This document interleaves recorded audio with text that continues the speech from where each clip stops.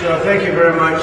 We had some amazing things happen today. As you know, my son is graduating from high school, and it looks like the judge will not let me go to the graduation of my son, who's worked very, very hard.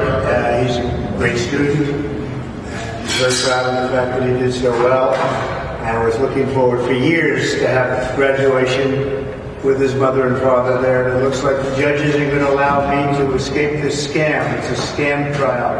If you read all of the legal pundits, all of the legal scholars today, there's not one that I see that said this is a case that should be brought or tried. It's a scam. It's a political witch hunt. It continues, and it continues forever. And we're not going to be given a fair trial. It's a very, very sad thing.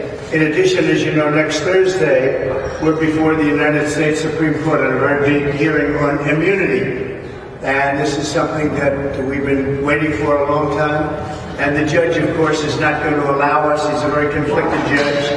And he's not going to allow us to go to that. He won't allow me to leave here for a half a day, go to D.C. and go before the United States Supreme Court, because he thinks he's superior, I guess, to the Supreme Court. We got a real problem with this judge. We have a real problem with a lot of things having to do with this trial, including the DA, because you go right outside and people are being mugged and killed all day long, and he's sitting here all day with about 10 or 12 prosecutors over nothing. Over nothing. Over